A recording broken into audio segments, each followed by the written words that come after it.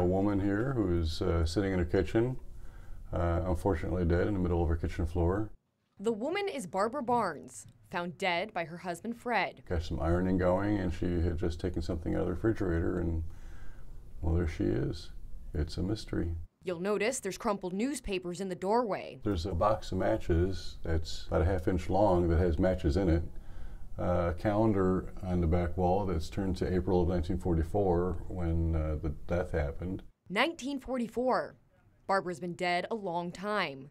She exists only as a doll in the nutshell studies of unexplained deaths. They are dioramas, basically 1940s virtual reality that are used to teach homicide detectives to how to investigate crime scenes. These 18 doll houses were created almost 70 years ago by an heiress, Frances Glissner Lee. She made death investigation a profession. Before then, there was no particular training for homicide detectives. At a time when women didn't go to university, Lee pioneered a new craft. People did things that now we realize you really shouldn't do, like disturbing the crime scene, moving a weapon or the body. It was a woman's hobby that became a trade norm. The point is, though, that you don't need to walk through a crime scene and disturb things to learn things.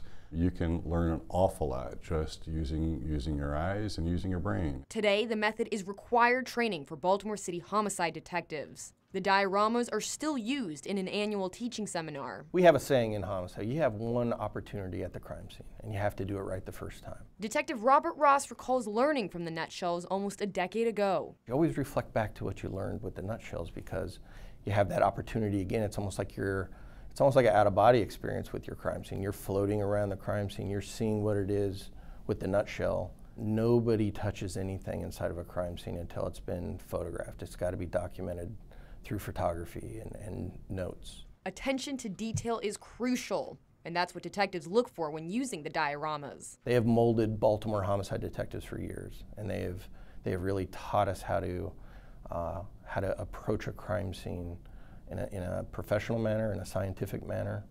And I tell you what, we're very lucky to have them here in Baltimore, very lucky. Each house built on a scale of 1 inch to 1 foot. Each one of these cost what it cost to build a real house. Each one of these dioramas was between $3,500 to $6,000 to complete. Handcrafted pieces mimic real life. Tiny readable newspapers copied from real stories of the day. Dolls wearing unique clothes, every stitch done by Lee herself. What she said was that everything you see actually happened, but not necessarily in the same context. A man apparently hanging in a barn, another woman dead in a bathtub. The causes of their deaths remain a mystery. But the solutions are kept secret.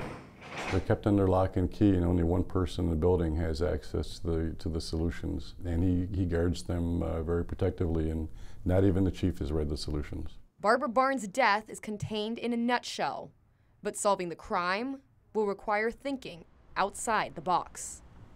In Baltimore, Kelly Anderson, Fox 45 News.